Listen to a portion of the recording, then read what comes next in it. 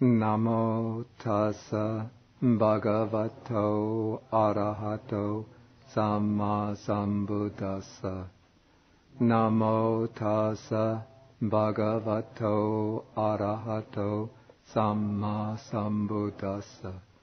Namo tassa bhagavato arahato samma sambuddhassa.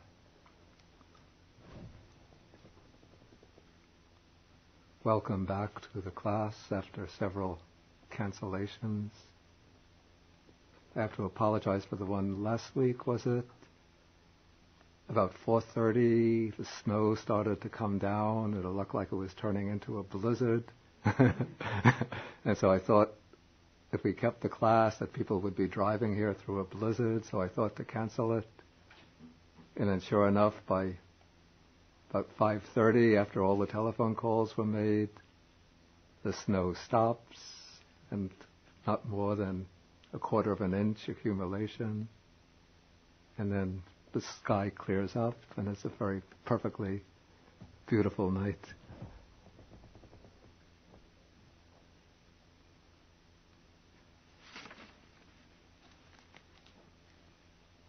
It seems my life is getting more and more complicated. At the beginning, I used to just come in with just the book. Then I thought to come in with the book and the Pali text, which I would keep on the side and have to open each time. And somebody gave me this thing, which was quite convenient for carrying all of them together. And Peter gave me this book stand, which was very convenient for holding the Pali text open. Then somebody gave me the recording device, high tech, so now I have to go through a whole routine of setting everything up when I come in here. Okay, we are continuing now with the Satipaṭṭhāna Sutta. This is middle-length discourses of the Buddha, Sutta number 10. And we are on the section on contemplation of phenomena or mind objects, Dhammanupassana. Last time I did the section on the 5 hindrances on page 151. And now we come to the section on the 5 aggregates. This is on page 152. Section 38. But before I go into this, just to recapitulate what we've covered so far. Okay, the purpose of this sutta is to show how to develop contemplation on, we call it the domain of experience, or the field of experience, which has been divided up into 4 primary domains, 4 primary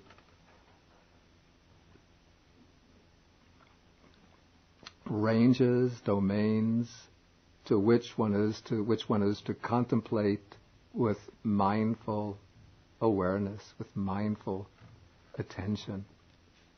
This is the body, feelings, then mind, which means in effect states of mind.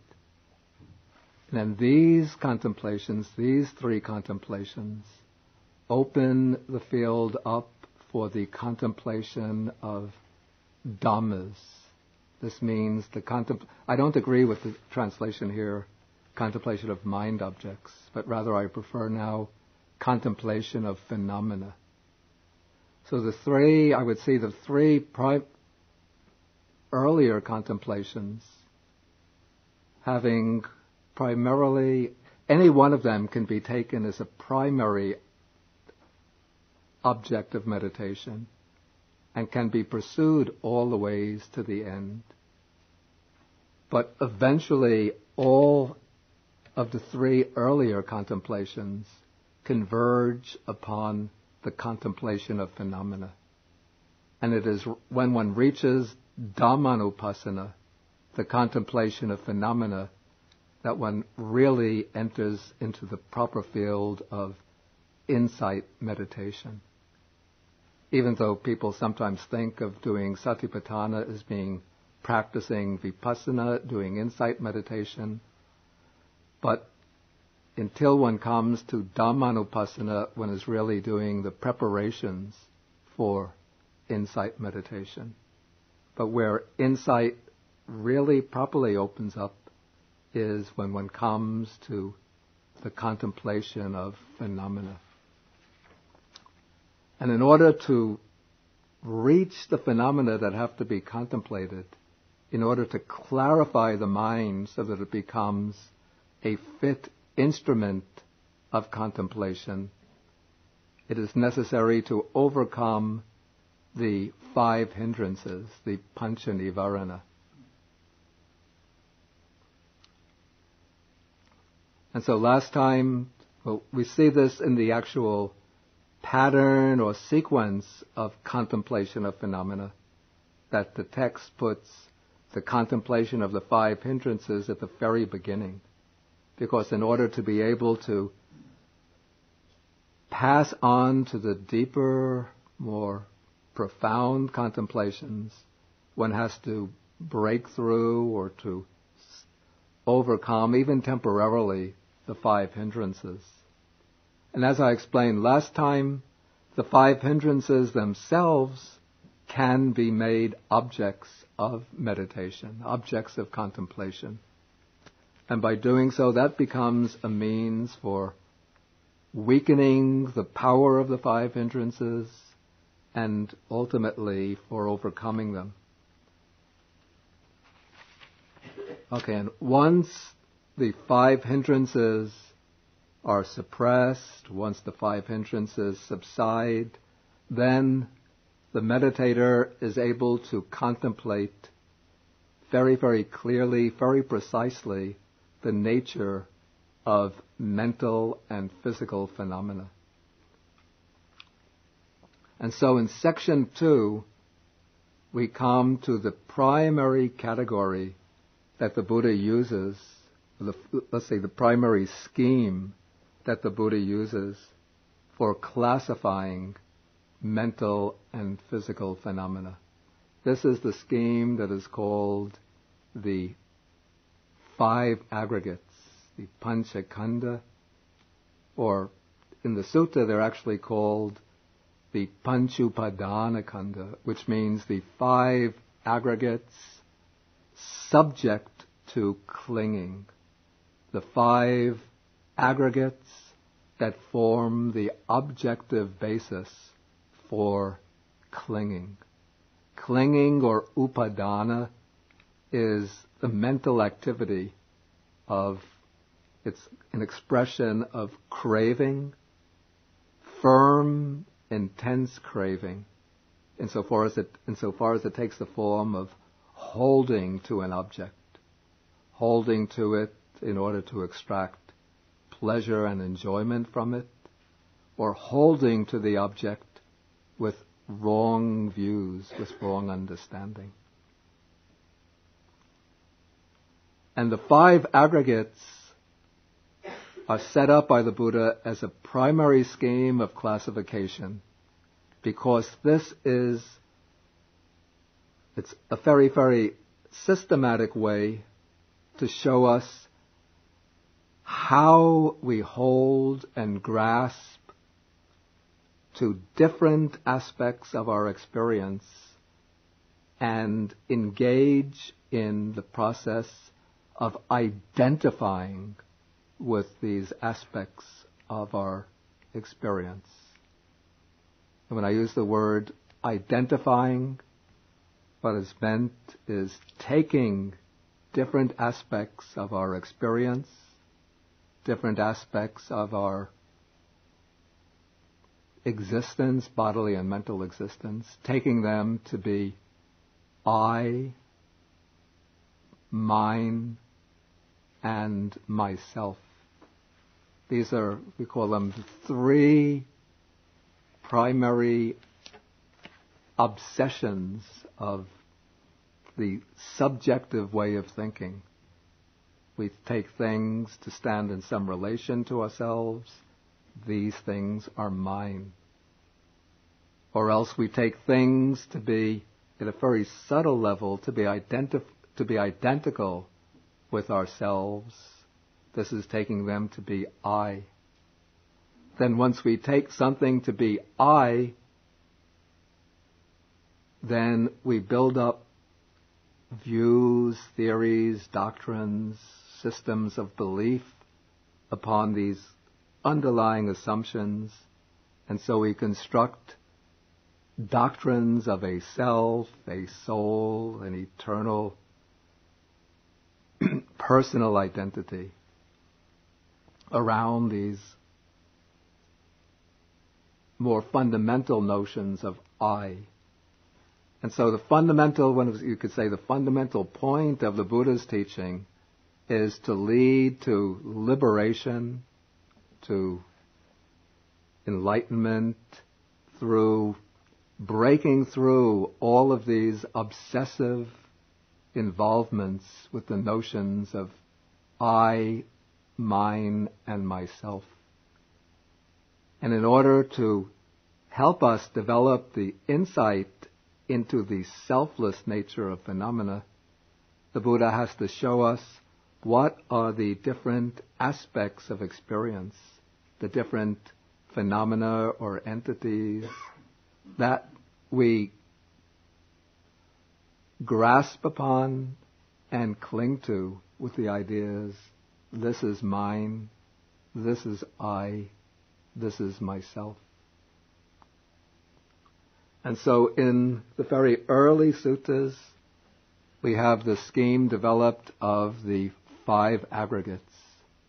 We come across the scheme very often in the Majjhima Nikāya, but if you're not satisfied with the Majjhima Nikāya's treatment of it, then in the Samyutta Nikāya we have a whole big chapter of some 200 short suttas, all concerned with the 5 aggregates. In the Samyutta Nikāya, the 5 aggregates are treated from many, many different angles.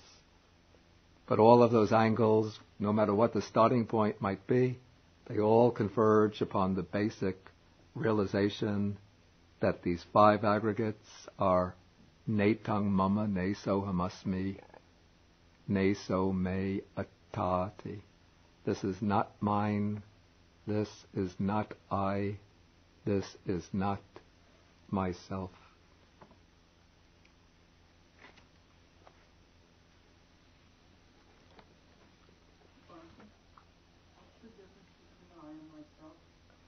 Okay, a good question. It's a difficult one to answer at length, but I would understand it that the notion I is an idea that arises spontaneously, we can say, and it is not a systematic idea, but it's an idea that just arises in the course of immediate experience. And so just whenever we have experience through the senses, thought, reflection, some idea of I comes into the mind. And just naturally we take this idea of I to be pointing to some kind of reality, to be pointing to a real I. Okay, so this is the notion, this is I. Then we might identify that I with one of or another of the 5 aggregates. But now, this is what I think is the difference now. When that notion of I is then taken up by reflective thought, and we try to figure out through reflection, what is this I? And we work out some doctrine about the I. The I must be behind the body can't be the I, since the body is perishing. The feelings, the thoughts cannot be the I. But there has to be some I there, since that idea of I is always arising. So there's some I behind all of my within the body or behind the body, within the thinking process, behind the thinking process, then one comes to consider this I, does it last forever or does it perish? And some will come to the notion the I depends upon the body. When the body dies, the I is finished. That becomes called the view of the annihilationism, the view of, or materialism, the view of a self that perishes with the death of the body. Others will have the view that I is an eternal entity. It will last forever. So this is the view of a self, a lasting self, an everlasting self. Then some will come to the idea, is this eternal self, is it universal? Is it individual? Is it boundless? Is it finite? Does it have form? Does it not have form? And then they'll develop different theories, views about the self. So that I understand to be the views about the self.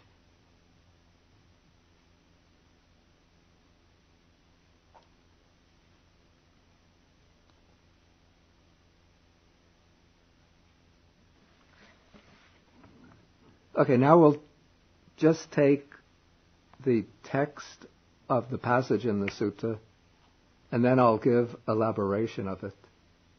Here we're in paragraph 38. Again, bhikkhus, monks,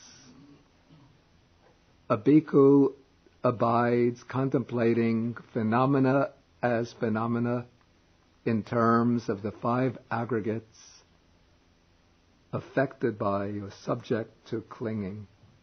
And how does he do so? Here, a bhikkhu understands such is material form, such its origin, such its disappearance.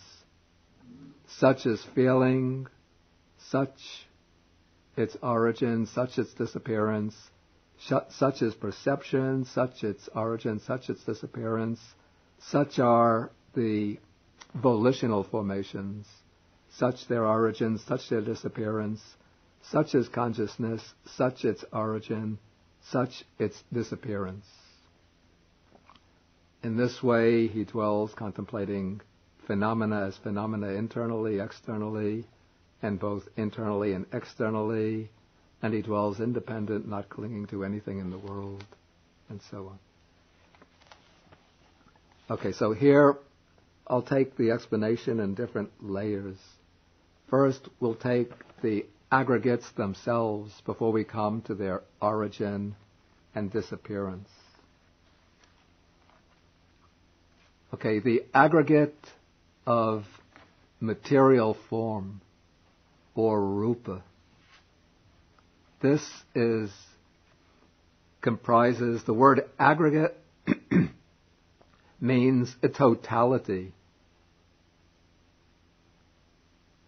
And so the word rupa, the word rupa khandha, the aggregate of form, means whatever material form there might be. In the usual formula, it can be past, present, future, internal, that is pertaining to oneself, or external, the bodies, the form and the bodies of other beings. Also inanimate matter, the matter that makes up physical objects, is also in the rupa khandha. Internal or external, it can be superior, inferior, far, near. All of this is included in the form aggregate. Okay, then there's a sutta which explains the characteristics of the aggregates. And so what is the characteristic of the form aggregate? The sutta raises the question, why is it called form? And here there's a wordplay in the Pali, which in today's language we would say, if somebody were to use this explanation, we would say, poor joke. Okay, why is it called rupa? Then the answer is given.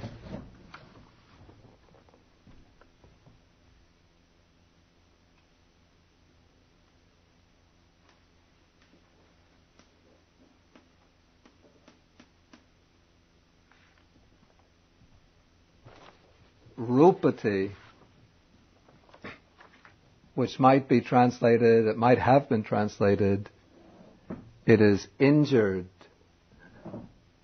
or troubled. But I tried to carry through the play on words by translating it, it is deformed.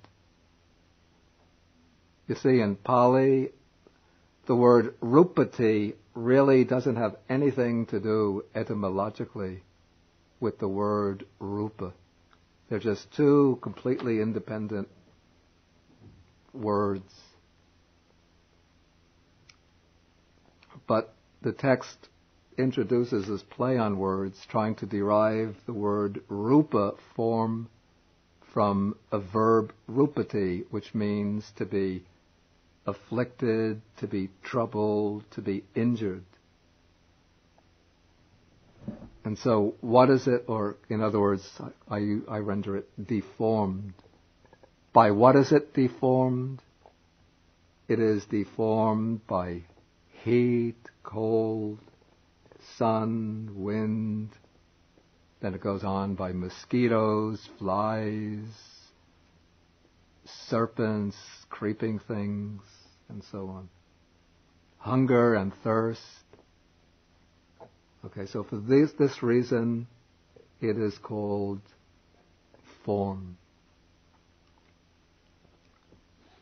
Okay, and what is the contents? What makes up the form aggregate? Here, a text gives the explanation. It is the four great elements and any form derived from the four great elements. What are the four great elements?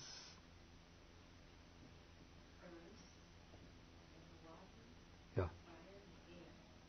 Right. Okay, so we have the earth element, the water element, the fire element, and the air element. So these are the primary elements in Buddhist philosophy. And now we might think these four elements are just sort of mythological concepts, but actually these four elements, according to the Abhidharma way of explanation, represent four, I call them, behavioral properties of matter. So the earth element, we could say, is the solid aspect of matter, the aspect of matter that provides resistance. What's called the water element, the liquid element, is the cohesive aspect of matter. What causes matter to bind together? The fire element, of course, is the energy aspect, the heat aspect. And the air element is the mobile aspect, the aspect of expansion and contraction.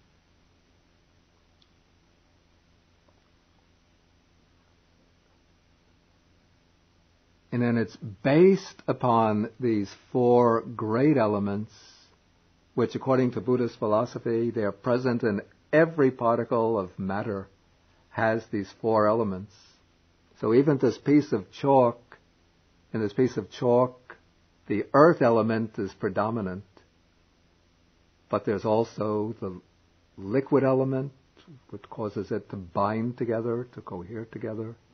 There's heat element, because the chalk has some heat. And there's the wind element, the air element.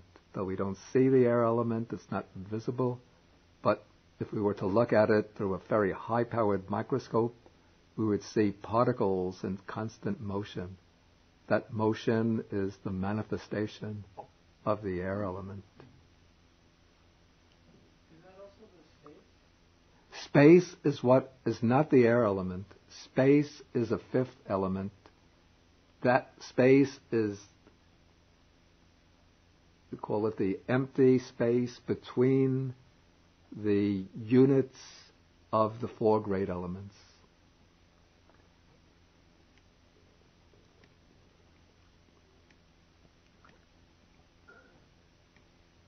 Okay, then, based upon the four great elements, there are different types of, we call, derived matter, secondary matter, like, for example, the sense faculties, the eye, ear, nose, tongue, body, mind, the sensory qualities, like colors, smells, tastes, then different properties of matter like sexual differentiation, the nutritive property of matter. These are considered form derived from the great elements. And I should mention that in the suttas, no explanation is given of form derived from the great elements. The phrase is used, but not explained. Explanation comes in the Abhidhamma, but different Abhidhamma systems, Theravada, Sarvastivada, give somewhat, in detail, somewhat different explanations. So this seems to have been an area which was not precisely defined in the very early stage of Buddhist thought, but came to be filled in over the generations.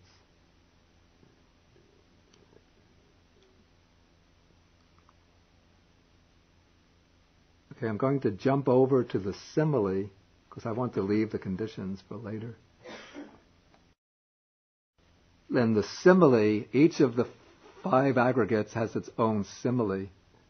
The simile for illustrating the aggregate of form, there's one sutta called Painupinda Sutta. The lump of foam is the name of the sutta. It's Samyutta Nikaya, chapter 22, Sutta 95. It gives similes for each of the five aggregates. And so the Buddha here uses a simile. Suppose a lump of foam were floating down the Ganges River. The Buddha was now on the bank of the Ganges River together with the monks. And he says, I think he pointed to a lump of foam, and he says, do you see, O monks, that lump of foam floating down the Ganges River? The monks say, yes, sir. Then the Buddha says, if with keen eyes, a person with keen eyes were to look at that lump of foam and inspect it closely, examine it very, very closely, he would find that it is empty, hollow, void. And so the Buddha says, in the same way, form is like a lump of foam. If you examine form closely, examine it with wise attention, very carefully, one will find that it is empty, hollow, and void. And so this is actually corresponds very, very closely to what physicists say today, that if you take the matter within an atom, we think of even the atom, we used to depict it as like little billiard balls, but now the scientists depict the atom. The nucleus is like you have a football field. The nucleus might be like maybe a big basketball at the center of the field, and the electrons might be like little flies buzzing around in the stands, and the rest of the atom is empty, void. But when these particles come together through their binding force, they give rise to the impression of solidity, substantiality. But when one examines it with highly technological instruments, one finds that matter is mostly empty space. And so the body too, physical form of our own bodies, is the same way. Just like a lump of foam.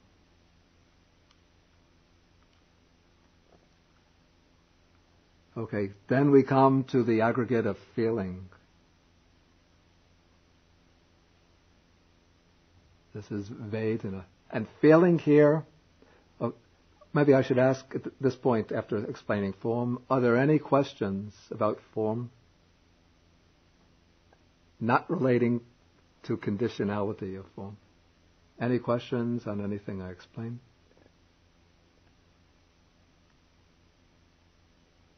If somebody is a physicist, please don't contradict my poor knowledge of physics. Yes? Not a physics comment, it's a question. I'm understanding this to mean that form is being defined as that which is acted on by form. That it's stuff that's being acted on by itself. You have the example here that form is that which is deformed by. The things that are acting on form are also instances of form, yeah. I guess my question is, do they also describe form as being acted on by, let's say, the next one, feeling, or any of the other aggregates? Or is it defined to be...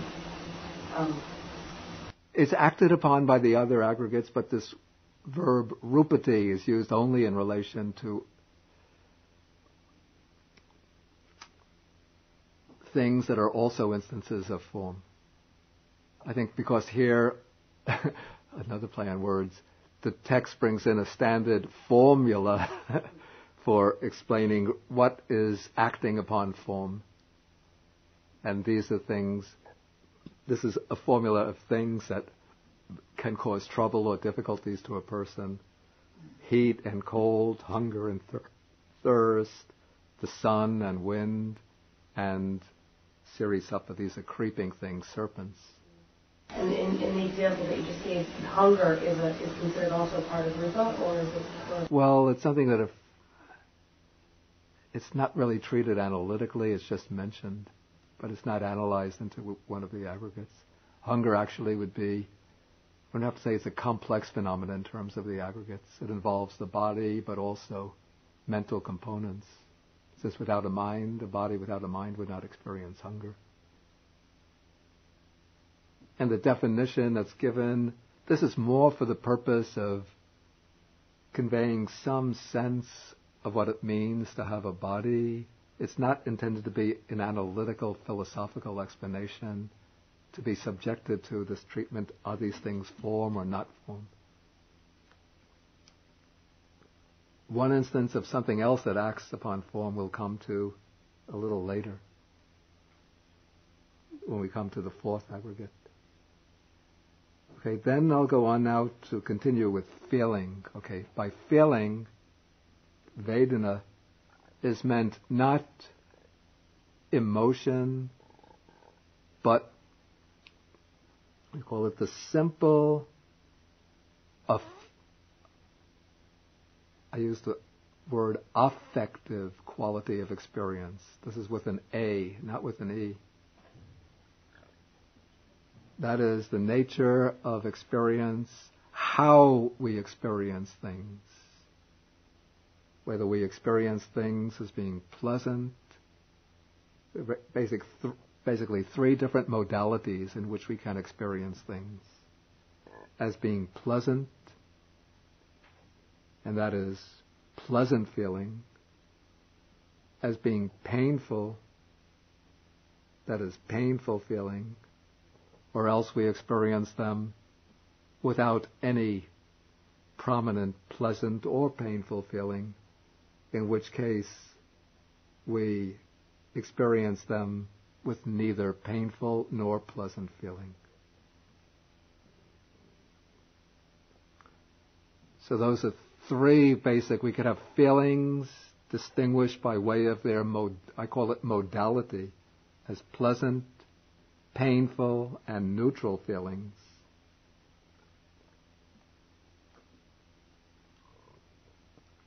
But another way of distinguishing feelings,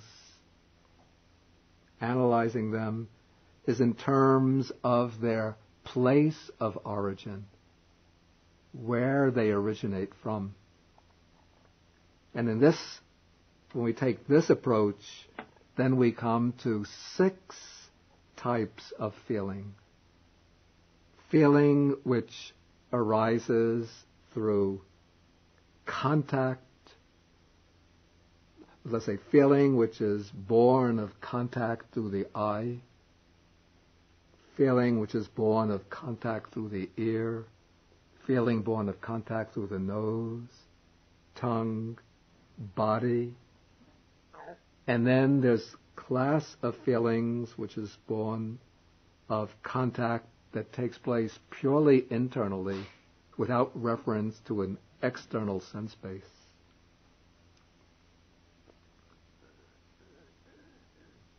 And so the field of experience, broken down in terms of the 6 sense bases, is experienced in different ways, as pleasant, painful, and neutral. And each of these sense bases experiences its own class of objects in these 3 ways.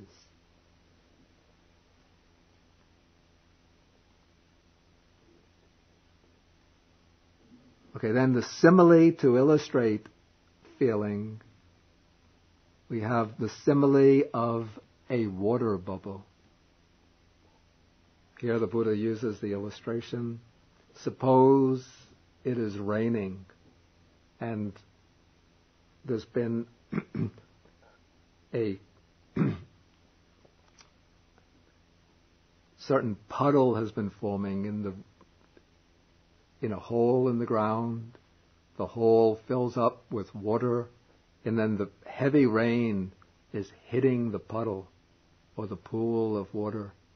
And as the rain hits the pool of water, each time it hits, a water bubble arises and bursts, arises and bursts. So the Buddha says, in the same way, feeling should be considered like a water bubble. That is because feelings are constantly arising and breaking up, even though we seem to be experiencing the same feeling, what might be a persisting pleasure or a persisting pain. But if one examines that feeling with very fine attention, we will see that this feeling is just, what seems to be a persisting feeling is actually a continuum of momentary feelings, each of which arises and breaks, just like the water bubbles.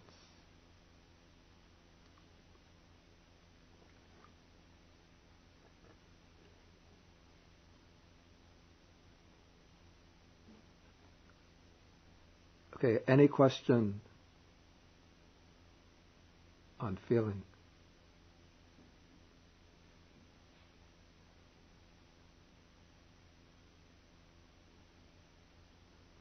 Okay, then we move on to what is translated here as perception, or Pali word sanya. Sanya is the particular function of mind or mental function that selects and identifies the features of the objective field. Perception is what focuses upon the qualities of objects. Perception is what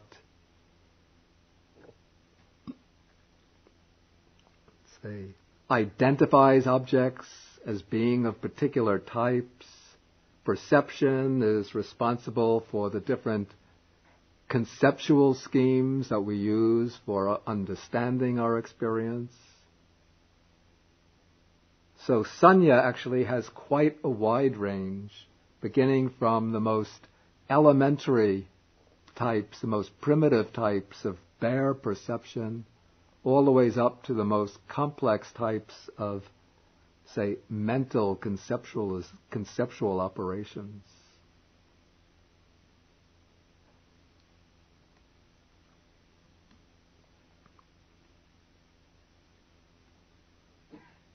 The sutta, which gives the analysis of the 5 aggregates, it doesn't really give an explanation of perception, but it just gives an illustration.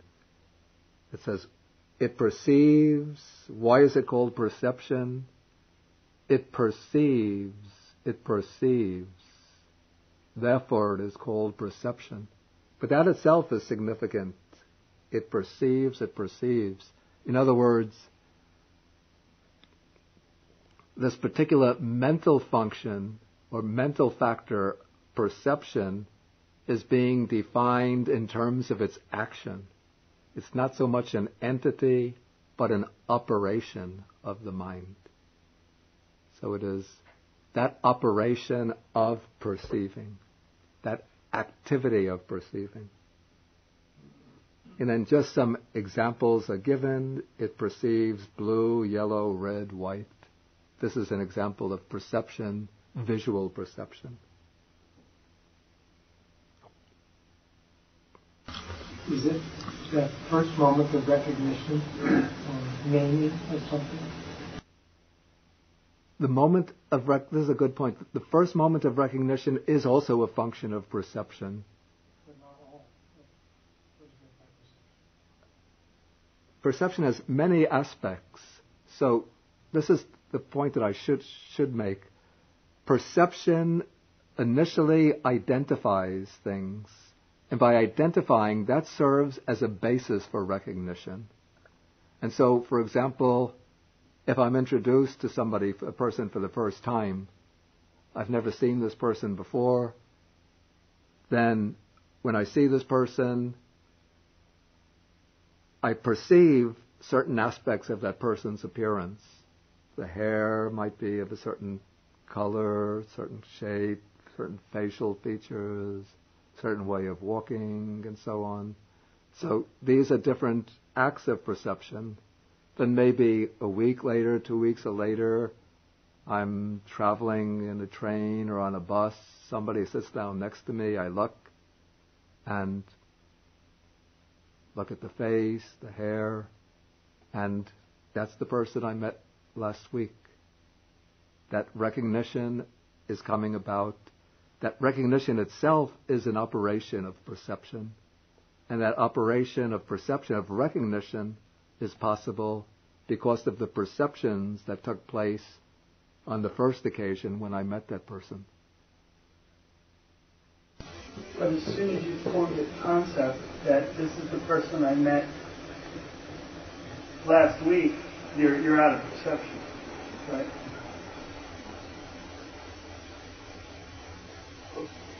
Aren't you still beginning to samsara at that point?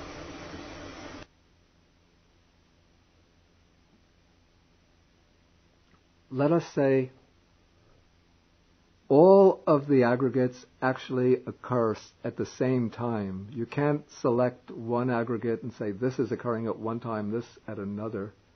But what one has to say is what is the aggregate which is performing the dominant function on that occasion. So I would say when one is recognizing the person as being the person one has met the previous week, that act of recognition is an activity of sanya, of perception. I say within that act of recognition, sanya is the dominant factor. It is sanya, perception, that is responsible. It enables one to identify the particular face, the particular bodily gestures that one is seeing now on the bus with the particular face, bodily gestures that one saw a week ago.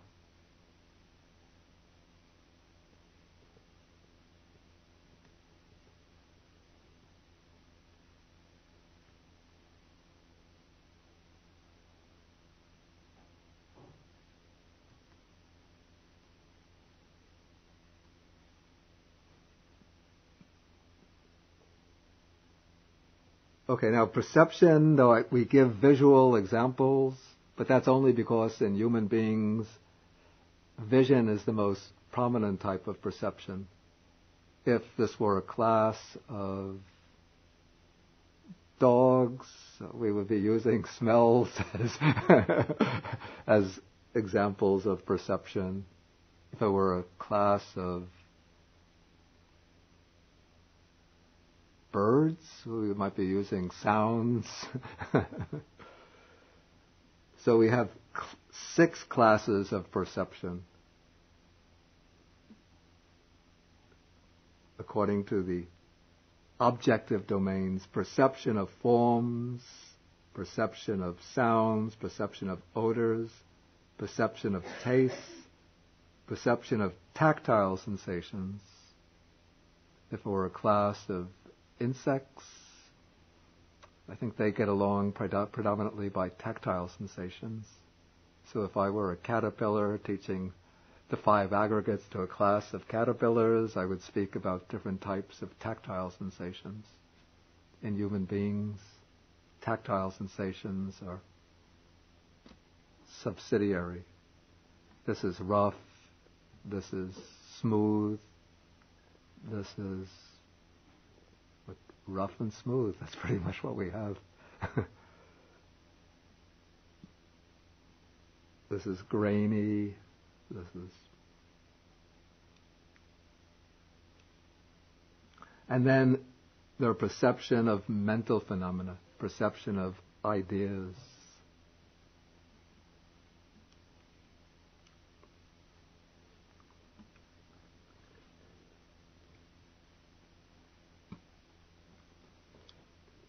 Okay, then a simile is given. The Buddha uses the simile of somebody who's traveling through a desert and then sees in the desert a mirage, a shimmering mirage.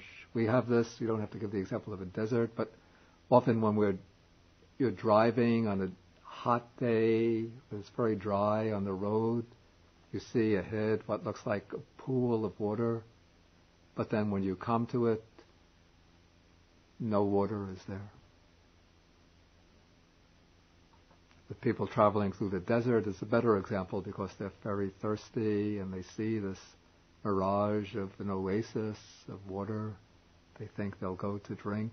The further they go, the mirage is always receding towards the horizon. So this is a good example for the delusive nature of so much of perception, particularly because, according to the Buddha, it is the delusions that insert themselves into perception that sustain ignorance being the primary obstacle to enlightenment and liberation. And so it's particularly these delusions of permanence, of some kind of lasting pleasure, and particularly of selfhood that give us this, that constantly fuel craving, clinging, and grasping. And so perception is like a mirage, constantly displaying things as having some kind of substantiality, some kind of solidity, some kind of offering some kind of permanent pleasure. But this permanence, this substantiality, this pleasure is just a delusion, a mirage.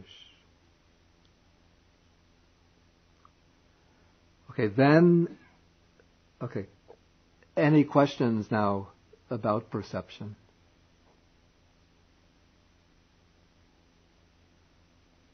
Okay, now we come to the fourth aggregate, which is called the Sankhara Khandha. This is the aggregate of I use the translation now, volitional formations. And the Sankhara Khandha is a very broad category. It includes especially the most prominent component within this aggregate are the 6 classes of volition. The word volition here, this is in Pali, it's chaitana.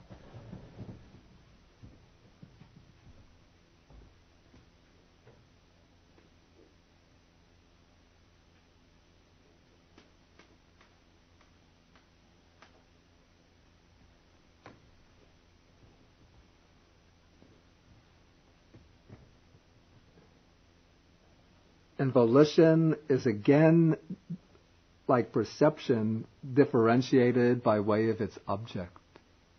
There are volitions, intentions, purposes regarding each of the 6 types of objects.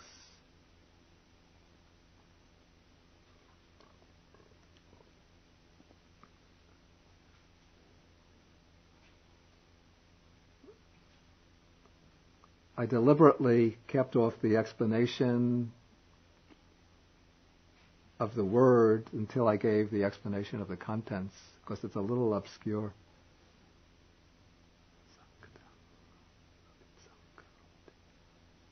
In the Pali, it reads much, much nicer. No translation could render this explanation. So I write the Pali, or I'll state the Pali. Sankatang Abhi sankaronti ti tasma sankarati buchanti.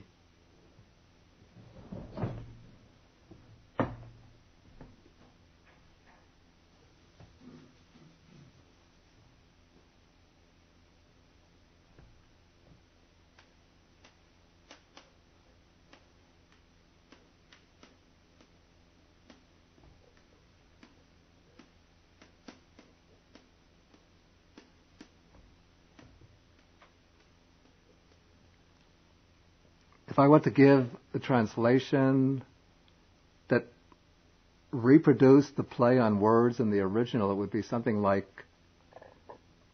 they construct the constructed,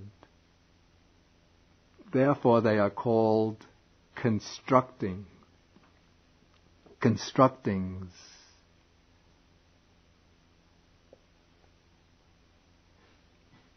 But that wouldn't sound too good as a translation.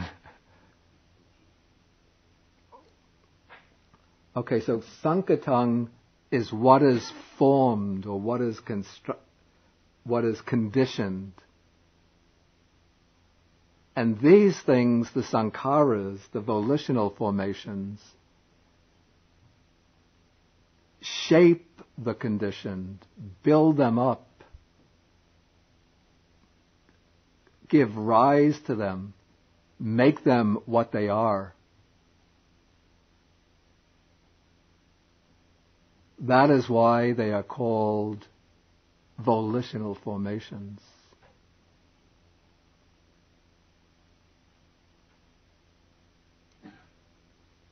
So the point of this is that our volitional activities are what shape, alter, and modify all the other aggregates. So our volitional activities give rise to the body. Our body, we can say, is built up by our volitional activities from one life to the next. The body in any life comes into being through the volitional activities, the karmic activities of the previous life.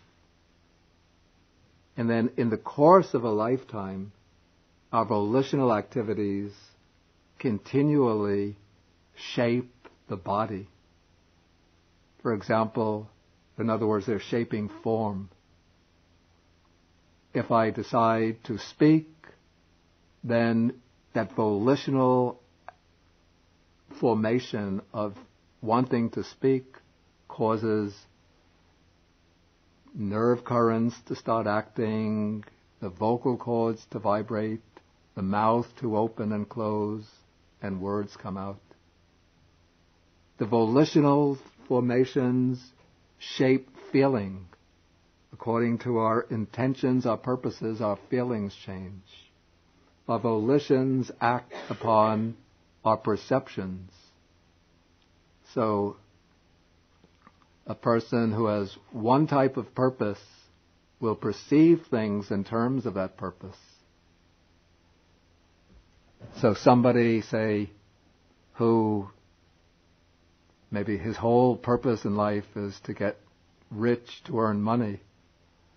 So he might be traveling through like very beautiful countryside, maybe traveling on a train or bus through beautiful countryside. There might be fantastic views of mountains, rivers, and he's reading the financial pages of the newspaper.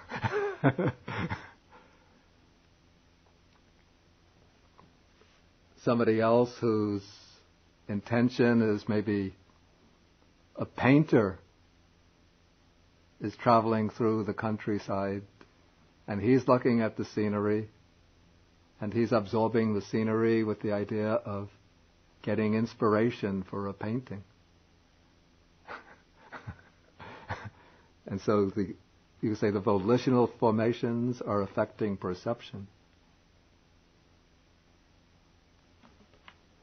There's a famous saying, when a pickpocket sees a saint, all he sees is his pocketbook.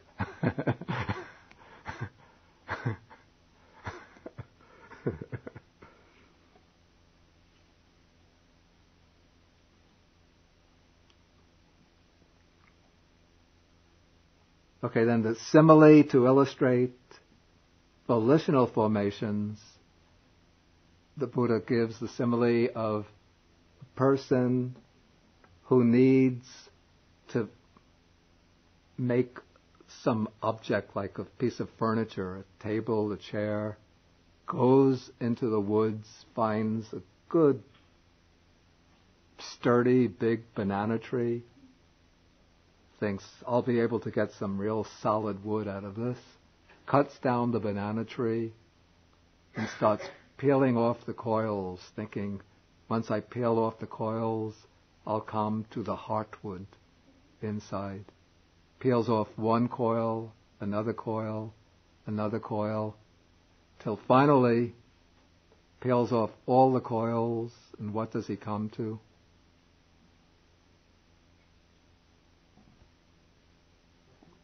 Nothing. He finds the trunk of the banana tree, it's empty, hollow, void.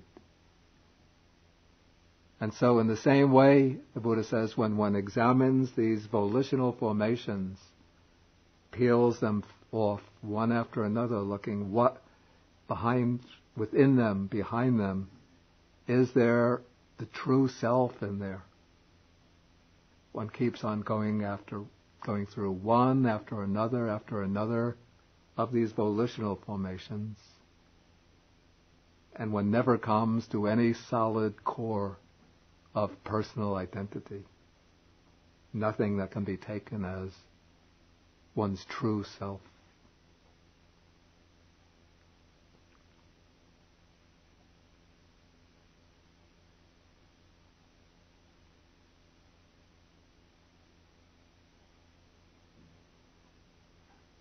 Yeah. Question of volitional formation, but I had difficulty understanding this. It was volitional, I think, of intention and of mental action. Yeah. And so that, I think of a volitional formation as a mental construct. But a mental formation, is not correct, is it a special class of a mental formation?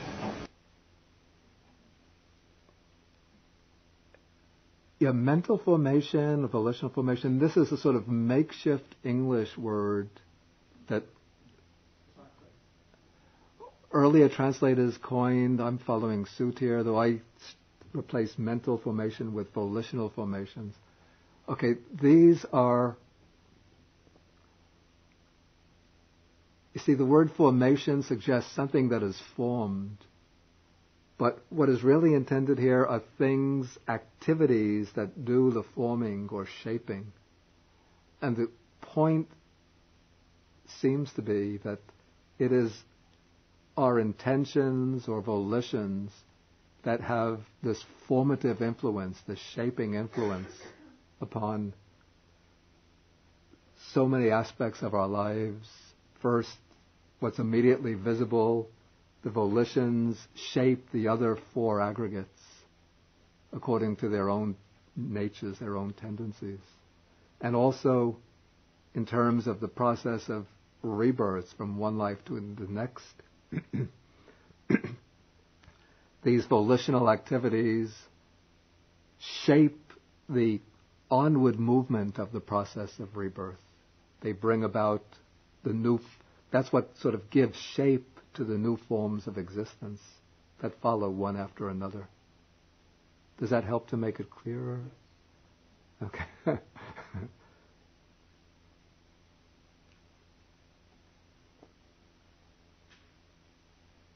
Okay, then we come to the fifth aggregate, consciousness.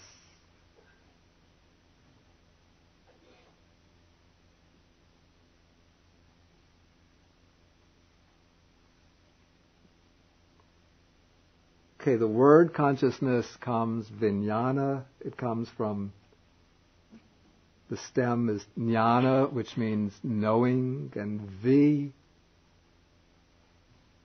the exact function of that is not quite clear. I would say it has some kind of discriminative or specializing function. The text, I have to say, is not particularly helpful. In fact, it's a little puzzling or perplexing. It says, why is it called vijnana? Actually, it should be, it cognizes, not they cognize. It cognizes. What does it cognize? It cognizes sour, bitter, sweet, salty, and so on. This raises more questions than it solves, than it answers, since one would ask, well, if perception is distinguished by perceiving color, what is the difference really between consciousness and perception? It can't be the case perception just perceives color, consciousness cognizes taste. Certainly there's perceiving of taste, there's being conscious of colors.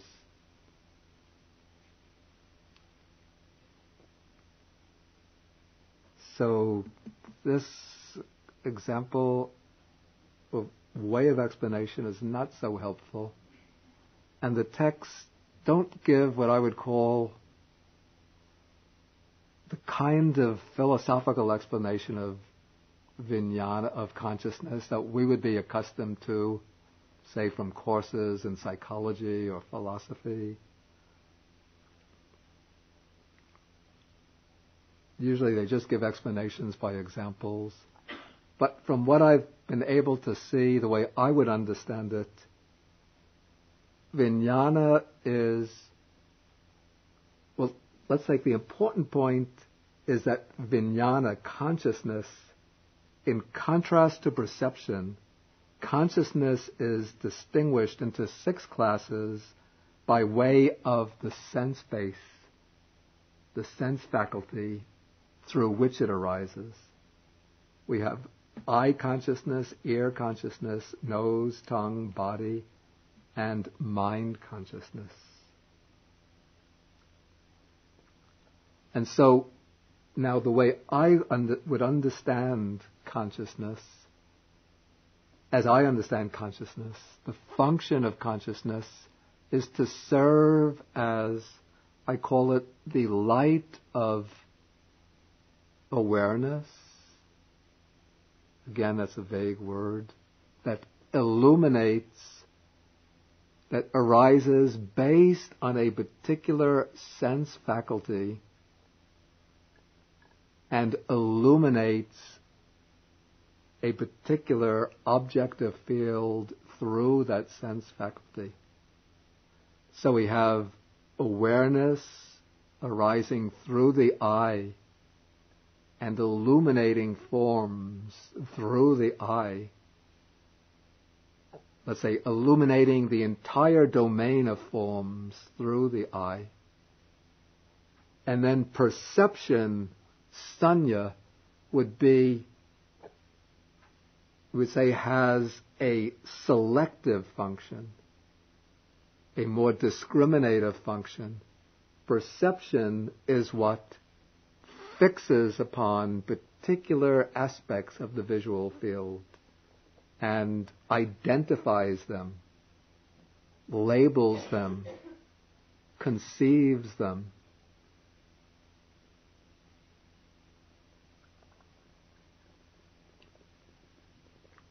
Similarly, ear consciousness is the basic awareness that arises through the ear faculty and illuminates the field, the domain of sounds. It makes the whole domain of sounds accessible to our experience, within our experience, to our awareness.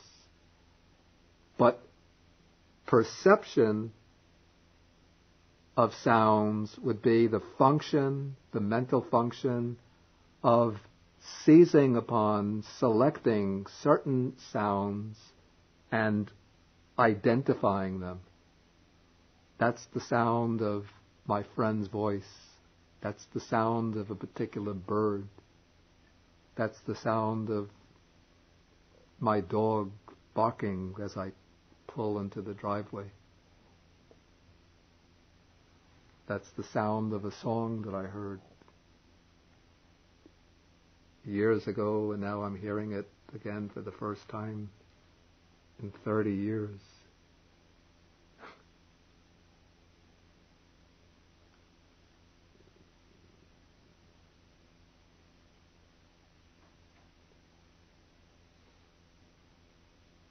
This is the best I can do.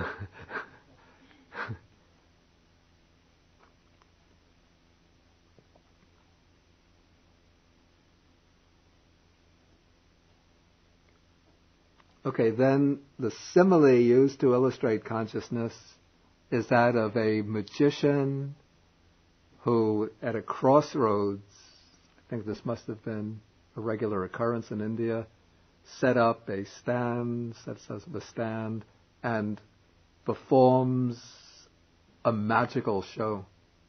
And crowd gathers. The magician will take pieces of some stones, pieces of straw, pieces of sticks, recites some mantras, weaves the hands around, back, forward like this, and zoom, everybody sees an elephant appears on the stage.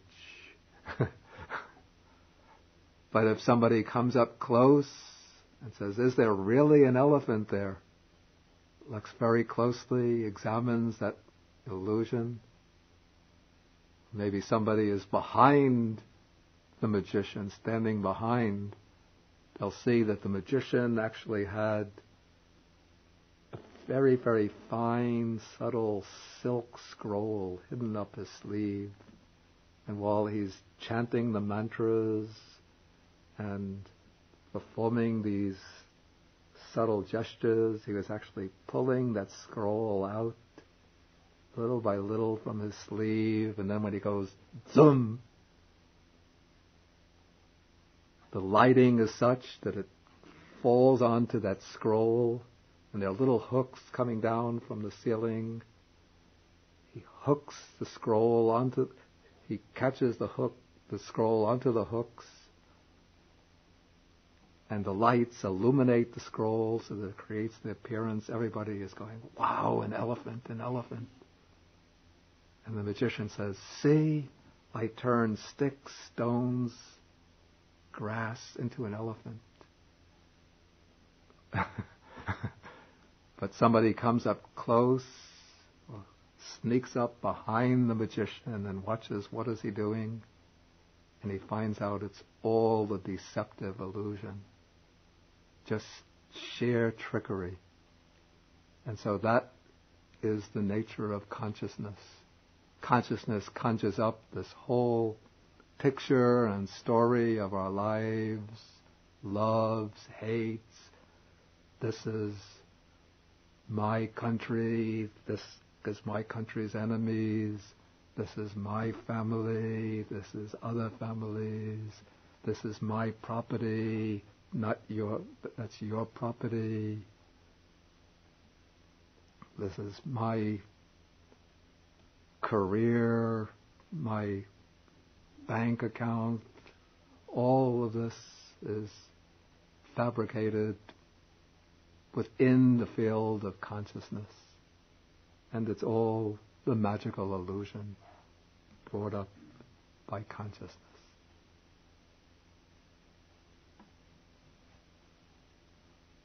Okay, so this is the explanation of consciousness, the aggregate of consciousness. Any questions about this? Those examples you just gave, those aren't sankharas, those are... Well...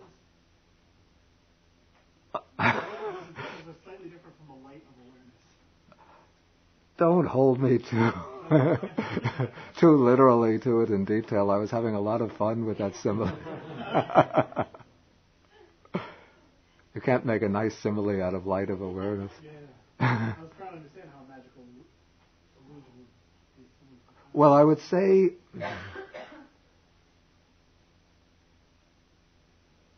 it's the light of awareness. Let us call the consciousness as that light that illuminates the magic show and lights up the screen, the scroll that makes makes it appear to be a real elephant on the stage. If you want to carry the analogy through. Yes. That's the light of awareness. Then how sati is. What's the function of consciousness comes together, the eye and the visual, the object come together, and you have eye consciousness.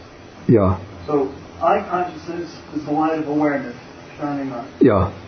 So what's sati that knows the... this always baffles me.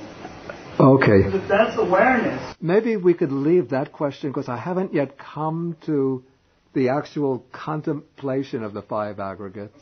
So we could leave that for... I have to come to that next week. So we'll leave that for next week. But just any question pertaining just to what I've covered on the five aggregates, not launching into new territory. Something I just noticed about the five aggregates is they almost seem to be in a particular order. Yeah. Consciousness is sort of out of that order. The form is... Consciousness is... seems to then be out of that order. If you look at the first form, it sort of goes from like most basic to a more built-up construct. You start with form, which is just this raw, there it is, form, and then feeling is something that comes about because of form, and then the perception is a more built-up idea about what we're feeling, and then volitional formations are a bigger, a more complex construct of that. It almost seems like, but then consciousness always comes at the end of the list, and when we discuss its function, it always is right up there, right at the beginning of the process. Yeah, what I would say is that in fact, this is what is said in the Visuddhimagga, the compendium of early Buddhist philosophy, that the aggregates are listed in this order because it's the order of increasing subtlety or difficulty to discern. So form, material form, is something gross, coarse. Feeling, in the sense of experiences of pleasure, pain, are readily comprehensible. Perceptions, at least the sensory perceptions, readily comprehensible. The volitional formations, the intentions, are somewhat more subtle. But that awareness is something very, very subtle. So they're not in the order of like how they occur in a process, but in how we come to see them. That is right. As I said a short while ago, they all occur together. I'm going to go over that a little more next week.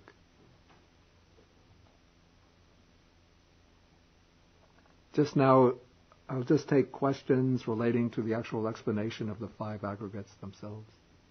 In fact, it's really time to stop unless there's an urgent question. Okay, then we will stop with the sharing, end with the sharing of the merits. So we share the merit with the deities, the spirits, and all beings, asking them to rejoice in this merits. And particularly now, this is a time when we have had very severe catastrophe in Southeast Asia. Let us share the merits, especially this Dharma that we are studying has been transmitted for many centuries through from India to Sri Lanka. So let us share the merit with all beings who have been adversely affected by this calamity, and asking the Devas and Bhutas to protect all beings in this world, and especially to spare those beings, people who have been adversely affected from any further adversity. Akasata chabumata deva nagamahitika punyantang anumoditva chirang rakantu sasanam. Akasata chabumata deva nagamahitika punyantang anumoditva chirang rakantu desanam. Akasata chabumata deva nagamahitika punyantang anumoditva chirang rakantu mang parang. Etavata cham ehi sampadang punya sampadang sabbe deva anumodantu sabba sampati siddhya. Etavata cham ehi sampadang punya sampadang sabbe bhuta anumodantu sabba sampati siddhya. Etavata cham hehi sampadang punya sampadang sabbe satanumodantu sabba sampati siddhya.